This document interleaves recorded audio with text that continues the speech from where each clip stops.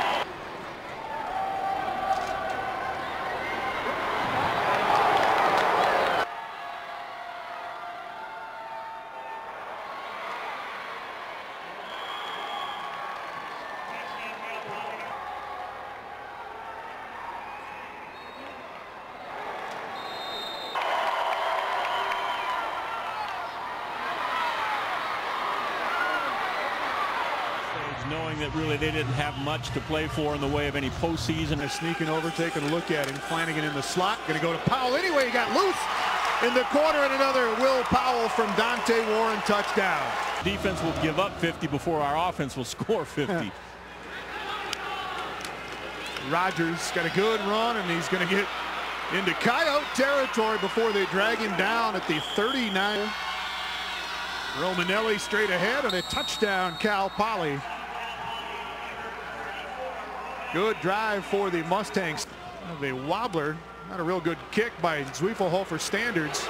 And this is going to be big yardage. Zwiefelhofer, the punter, is the only guy back to stop Kellen Moriarty. And he needs some help, but not. Moriarty. Here is James Langford.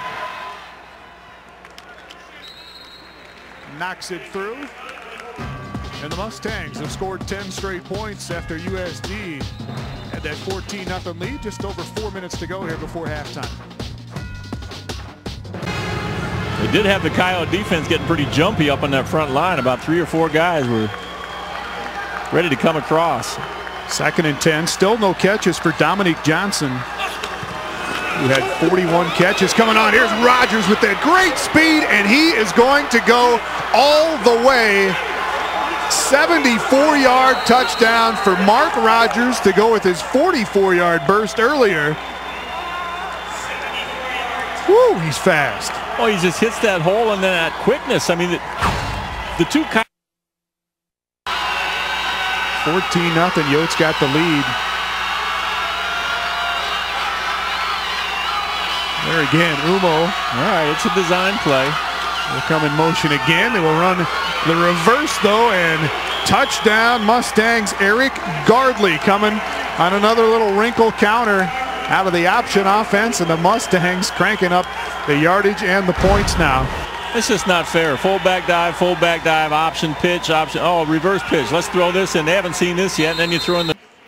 Cal Poly had 51 all on the ground. Did not safety kind of sneaking over, taking a look at him. Flanagan in the slot. Going to go to Powell anyway. He got loose in the corner, and another Will Powell from Dante Warren touchdown. First and goal. Romanelli straight ahead, and a touchdown, Cal Poly. Good drive. Schroeder's back in at middle linebacker. Quick hitter to Rogers. He's got room to the outside, stays inbound. Mark Rogers, touchdown, Mustangs. Dominique Johnson is the slot left. They go right though, it's picked off. Demetrius Turner's going to score, and the freshman puts the Coyotes back in the lead. There is a flag. Touchdowns on the season. Romanelli, same play he scored on in the first half. Touchdown, Cal Poly. Catches for Dominique Johnson, who had 41 catches. Coming on, here's Rogers with that great speed, and he is going to go all the way. 74-yard touchdown for Mark Rogers to go with his 44-yard burst earlier.